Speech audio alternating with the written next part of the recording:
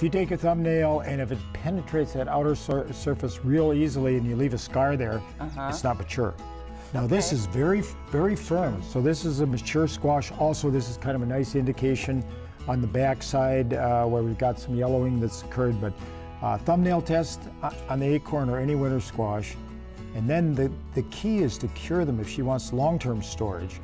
So you want to hold these at about 75 degrees or the warmest place you can find in the house for about 2 weeks. And then that firms up the rind for you. Okay. But you can't let them stay at that temperature. Then you want to find a place in the house where it's 50 degrees, not 40. And people should even put a thermometer out there. Oh, wow. Because at 40 is where we're going to store potatoes, but they'll rot on you there. But at 50, they can last 6-8 months. Wow.